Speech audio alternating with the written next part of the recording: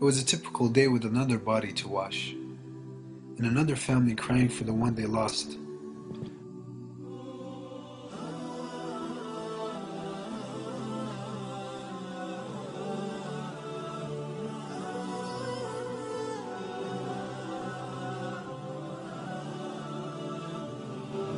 This room, the room no one wants to enter.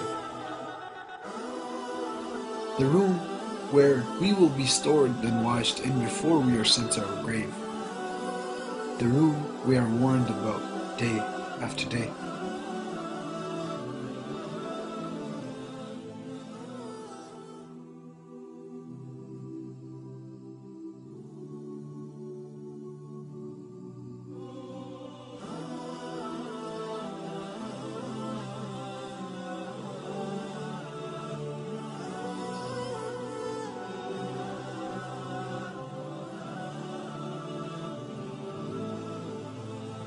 Everything was normal until we opened the box. It was an awful strong smell. Unlike the other bodies we washed before, some of us couldn't even handle it and left the room. I told them to get the body out while I get the water ready. But something else happened.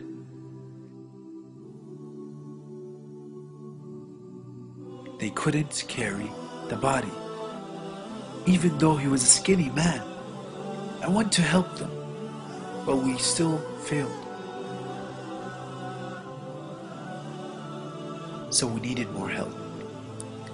After getting the body ready, I noticed his skin was white, but his face was dark. I was thinking to myself, what's wrong with this man? His strong bad smell that other bodies didn't have. His abnormal weight for his size, his very dark face compared to his skin. Something was wrong.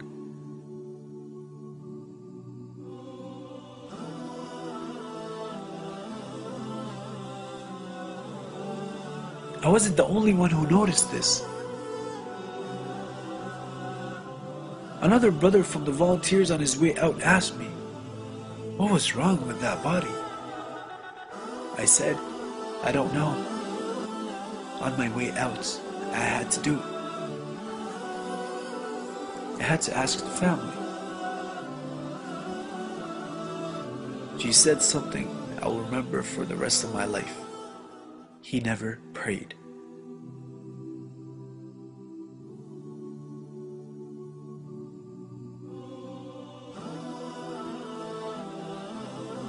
You're wrapped with the same type of cloth they wrapped you with when you were born. You came with nothing to this earth and left with nothing. Where's your family that distracted you from praying now? Where are your friends? Where's the money? Where's the fame that distracted you from praying now? Everything has vanished. And you might have thought that you were too young to die. But death does not know old or young. قالوا لم نك من المصلين قالوا لم نك من المصلين قالوا لم نك من المصلين ولم نك نطعم المسكين وكنا نخوض مع الخائضين